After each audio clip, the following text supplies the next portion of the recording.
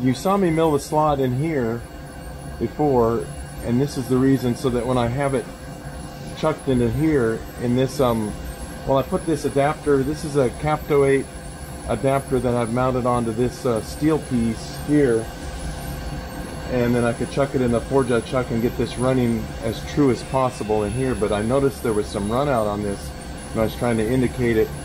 So what I did was I put this back in the spindle of the mill, the milling spindle over here, and I mounted this turning tool here in this Capto adapter, and I just skimmed the OD with this running in the milling spindle, so it's running true to the spindle of the mill.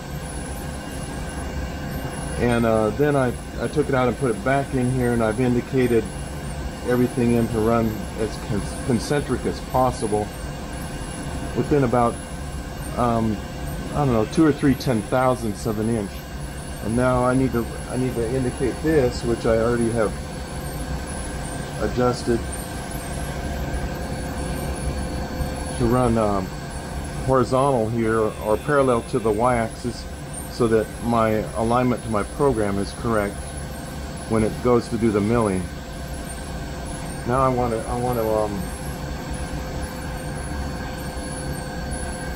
check the center in X and Y. So I got to bring it to 0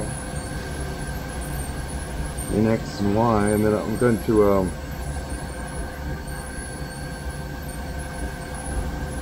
it's important when you indicate something in the horizontal mode or horizontal orientation, I should say, to try to get this distance as short as possible on the indicator arm, because gravity is fighting against you here.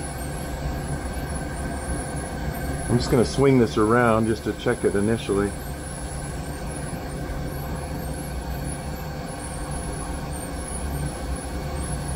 I know this is running, I already rotated this and it's running very true, so I don't need to worry about rotating the part. Otherwise I'd be rotating the part with the indicator as I went around, so that I'd be indicating on the same spot on the part in the event there was run out.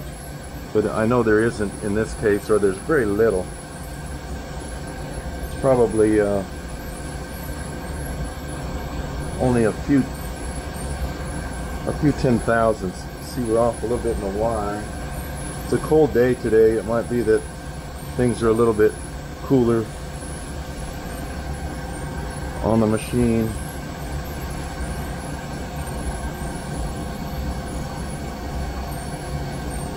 It's important that I get this as true as possible. In fact, I might even check this again after I do some turning. Maybe the machine warms up a little bit, because I want these inserts to be as close as possible to the right location, the insert pockets, when I mill this in here. I'm going to set the fixture offset here. I got to go to the work offset page. I got to bring the cursor. This is the offset I'm using, G54. I'm going to bring the cursor down here to X, and I'm going to go teach 0 and push input. And the same thing, teach 0 input. I've already set the C0 previous to this. So now we go back to the position page. If I hit reset here, you'll see these should go to 0. So we're, except for the Z, I've already set the Z as well with the hammer indicator. So we're ready to start the machining process. The spindle has to be oriented on this machine in order to extract the tool. What are we trying to do here exactly with this tool? You see this, the end of the part here, it has an internal key in the bore, and in order to machine the sides of this key I need to do something. I can't get a milling, well, I could tip a very small, probably end mill. If I had, let's look at the part this way, if I had the part oriented perhaps like this. I know it's kind of hard to see here, and I could tip the tool in here with the B axis, something like this, and come in here and machine this side and then rotate the part this way, and I may do a little of that to rough it out, but I can't really get down into here because this this radius here is like a 30 thousandths radius, and it would be very difficult with a 16th inch ball end mill to get in there and machine all that.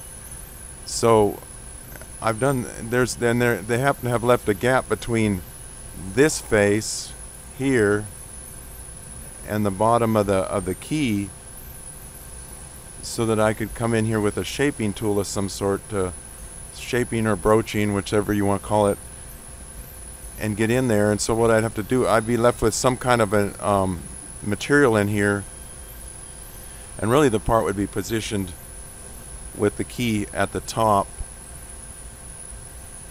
more like this, and I'd be shaping at the top. So I designed this tool like you've seen me starting on here. Let me get rid of these sketches, I don't need that. And although the tool isn't oriented the correct direction right now because I had it oriented for the machining in the Mazak, but you can see these inserts. This would form one side of the key, and this would form the other side of the key. And I can, the beauty of the multitask machine is I can index this tool and clamp it in place so that it doesn't rotate. So I can get in here and machine the eat out the rest of this material by rotating, just rotating the C-axis. Actually, I would line up the insert with the bore and just rotate the C-axis in little increments and plunge in Z and back out, back and forth until I get up to my finished profile.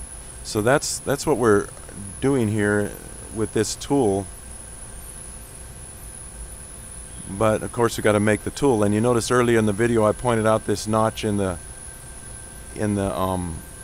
capto shank and how it needs to align with these inserts vertical like this, so that when I can orient the spindle at the normal position, these will be vertical this way, and then I can orient it 180 and clamp it, and I'll be using this insert on this side of the tool to do the other side of the key.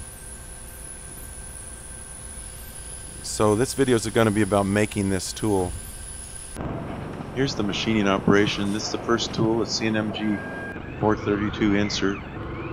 The blank holder had about 800 thousandths too much stock on the face, so I'm just facing it off with small cuts just to avoid too much deflection on the part.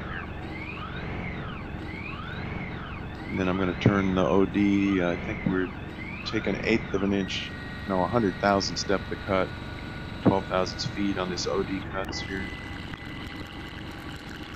I'm trying to machine as much of this as I can dry so that I can record it for the video.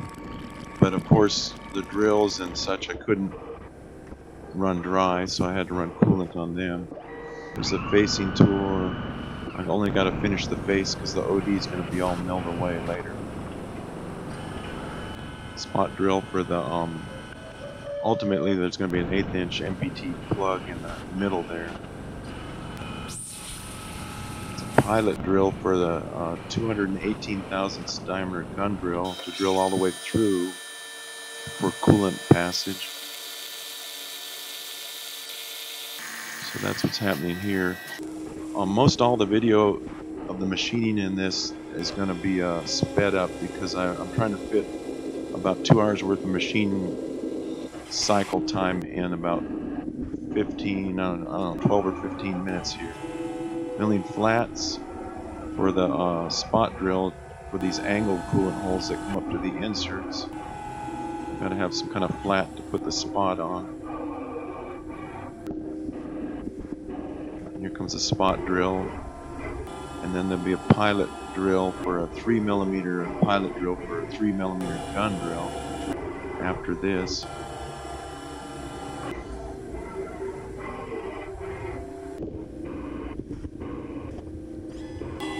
Is what this is. The machine has to move back like that because the angle has to change with the B-axis, and in the post-processor it just automatically moves back to that safe clearance location is the reason it's doing that. There's a 3mm gun drill. This is sped up so it looks a lot faster than it really is. But you can see it drills all the way through and the coolant comes out the center hole right there.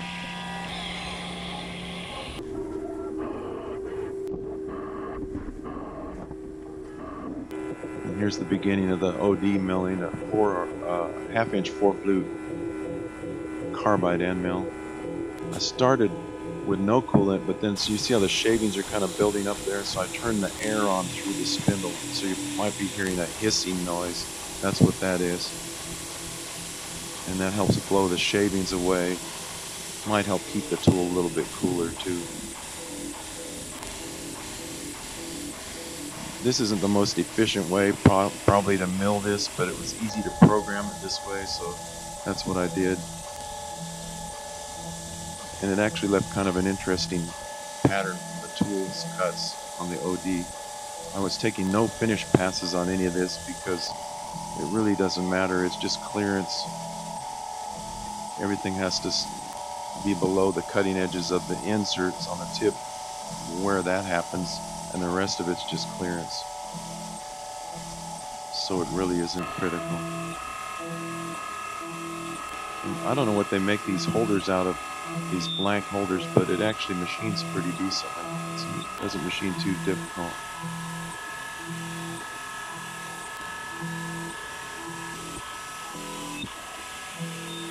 The only real issue I had was, I think after this flat that it's milling here, it mills the other flute, if you want to call them that, for this tool.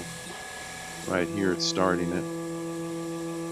And on the final pass, when it got up into that corner, it actually broke a couple of the tips of the end mill off. If you listen carefully, you'll be able to hear it. You can sort of see the beginnings of that coolant hole right there. Right here, if you listen carefully when it goes in that corner, see it broke the tool.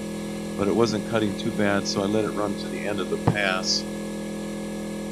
But I have to take it out and change it and continue on. You can see why I need to start that coolant hole before I did that milling there. If you look, see it broke the tip off the tool. There was like one flute left, and that was enough to finish that pass. So here's the new tool. I'm going to have to touch it off and restart the program. After all of that, I didn't even, here I'm setting the offset for the tool. I didn't even rerun the pass that it broke on because it seemed like it didn't look bad, so I didn't rerun it. I just started right after that.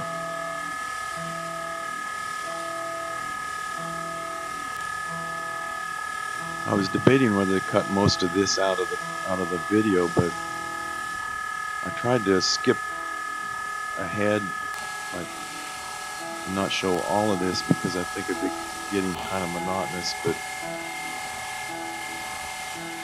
and it's also sped up, obviously, quite a bit.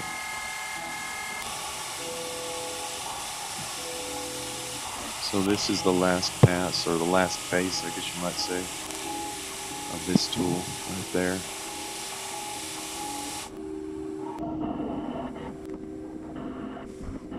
And I had to come in and set up a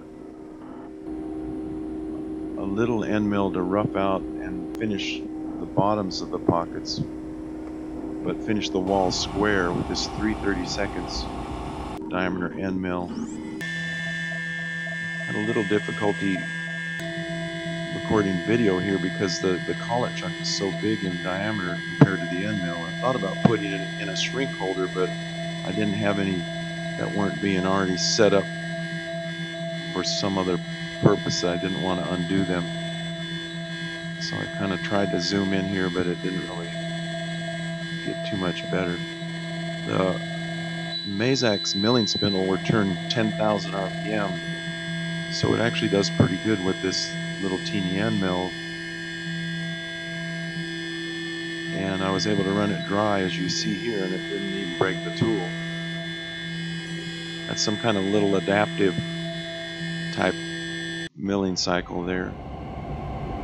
So there's the basic pocket with square sides, and I'll come in with a tapered end mill to mill the 7-degree angles that the insert requires. Now the beginning of this clip here is at normal speed.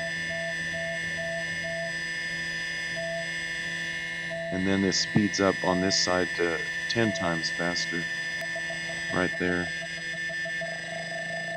It looks like the part's moving, but actually because the camera's stuck on the spindle,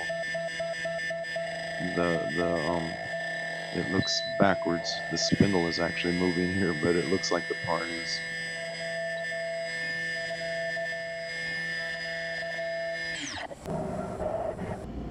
So there's the two pockets with the square sides now, and then I got to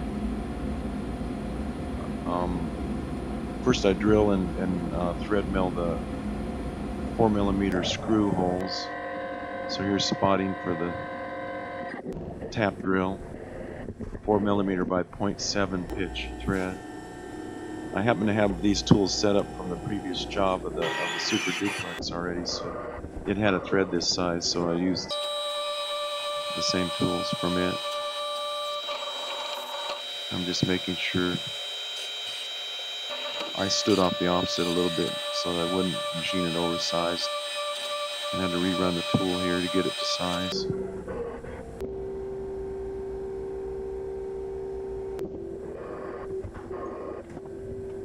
Now here's the tapered end mill, the 7 degrees per side.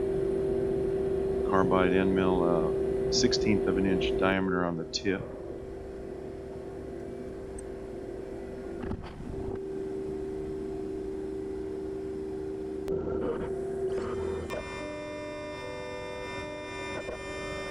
And I'm not taking this, I milled the pocket actually a little bit bigger than the base of the insert so that this taper doesn't really go all the way down to the bottom of the pocket.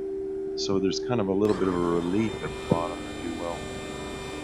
And I had to run it a number of times. I'm just showing you the first and the last passes here to get it to the size and fit I wanted. I like to make these insert pockets fit a little bit tight because they generally get looser as the tool gets used. So I had to kind of knock this one out of there with the 1, 2, 3 block. And the last tool is a 1/8 inch NPT thread mill with a pipe plug that plugs off the coolant hole in the middle.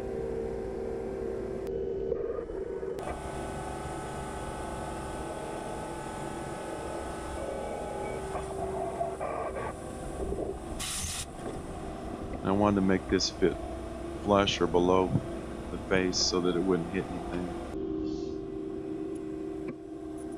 This Capto adapter uses a retention stud, but normally, you see it there, but normally the Capto tool holder doesn't require a retention stud when it's used in the machine. Just that adapter thing requires one. Doing a little deburr work here with the NSK grinder.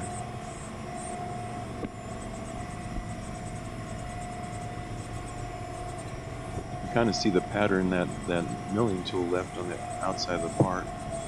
Kind of left an interesting pattern. I was kind of thinking to take the Scotch-Brite wheel in the grinder and buff it off, but it looked kind of neat, so I left it that way.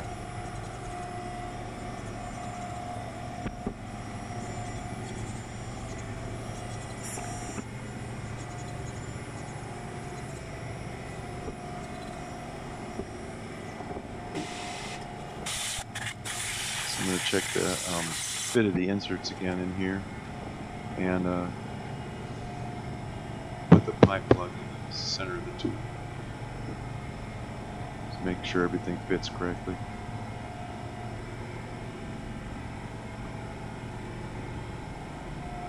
I'm just checking to see if the insert edge is outside of that flute area.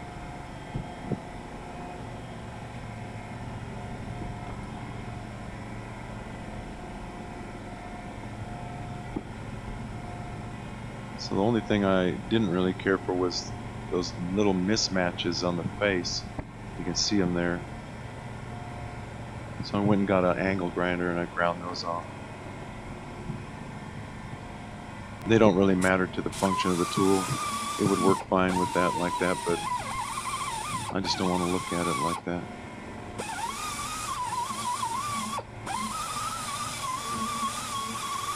Like I said, I didn't take any finish cuts on the milling on the outside, so the tool deflection, you know, it was when it went into that face, caused those.